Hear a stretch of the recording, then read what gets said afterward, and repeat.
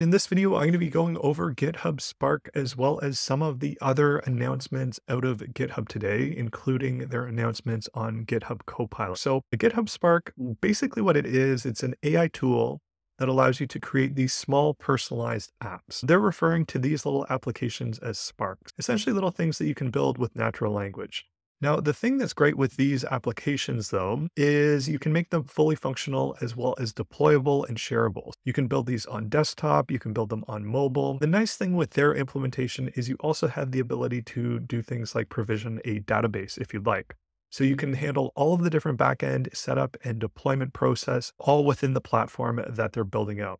The nice thing with this implementation is it's similar to something like Bolt.new, GPT Engineer, or Replit Agent, where you'll be able to also tie in and have some aspects where you can host and share the backend application as well, and not just build out these front-end web apps. Like we'll be able to build things with increasingly more complexity or handle things that would otherwise need to be done on the backend.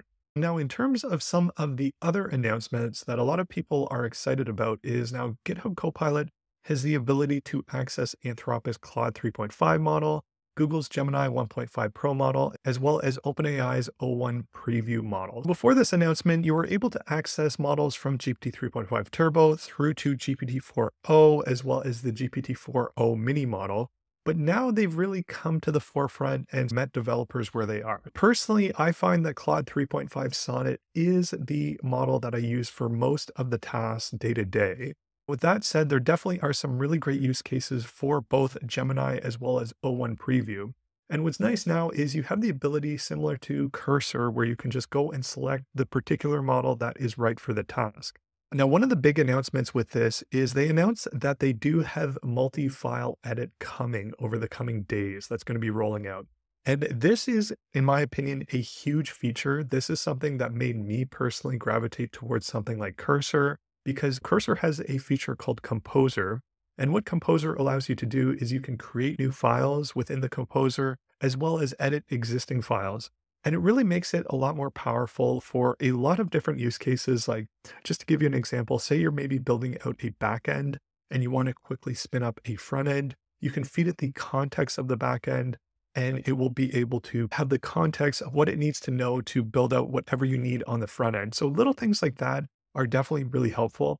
Now, the one thing that I think GitHub will do well is obviously version control. And that is one thing that can be challenging with some of these code generation tools. If you're not careful, you can definitely break aspects of your application, especially if you're feeding it in with a ton of context and giving it the ability to edit multiple parts of your application. You definitely have to be mindful of that. But given their sort of core offering of GitHub and Git and versioning and all of that, I'd imagine that they will do a pretty good job at figuring out this piece.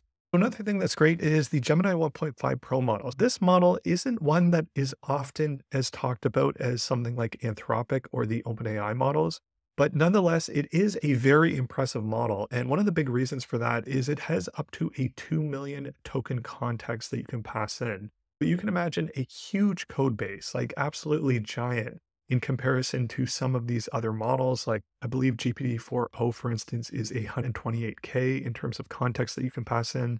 This allows you to pass in a ton of context, which can be useful for the model just to really understand the nuances of what's going on within your code. And then there's also the O1 preview and the O1 mini model. So I've found this model to be really good at problems that I haven't been able to solve with other models. So now while O1 and O1 preview doesn't have as large of a context window as something like the Gemini series of models, it does exceptionally well on very complicated problems. What I've found with O1 as well as O1 preview is it can do really well on problems that I wasn't otherwise able to solve with some other models. It's definitely nice just to have a plethora of different models that you can access within GitHub Copilot. Now, I think if they are able to offer GitHub Spark under this umbrella of the $10 a month tier, as well as giving, whether it's a generous number of requests, something like Cursor, whether it's the 500 requests per month for the $10 or what have you, even something along those lines, I think that I personally would maybe consider switching, just given that it is about half the cost. Now, just some final thoughts on this announcement. I think it's great to have the ability to switch between all of these different models. I think if they can offer GitHub Spark under this $10 a month tier that they have for GitHub Copilot, it will be a very competitive offering. Now, what we have seen is with a lot of these types of tools is they generally gravitate towards the $20 a month tier, and maybe they have to do something like that to make this make sense. But I think that they do have the potential to really garner a lot of attention from developers if they come out of the gate and include this within a GitHub Copilot subscription. Now, another thing with this that I don't have information on, unfortunately, are the limitations that they're going to have, whether it's on Spark or within GitHub Copilot itself for models like Sonnet 3.5 as well as O1. It's really great on a number of different fronts to have another competitor, whether it's GitHub Copilot, we have Super Maven, we have tools like Continue or SourceGraph. There's just a bunch of different options in terms of different offerings that we can access now. Another minor one, but I think a lot of people will like, is you can also add mention perplexity within GitHub Copilot now. So one thing to know with this is GitHub Copilot is coming to Xcode. So if you are an Apple developer and building apps for iPad or iPhone or what have you, that is an option that you do have available to you today to start to use GitHub Copilot. Let me know in the comments below what you think of GitHub Copilot's new release and how it compares to some of these other platforms in the AI coding space.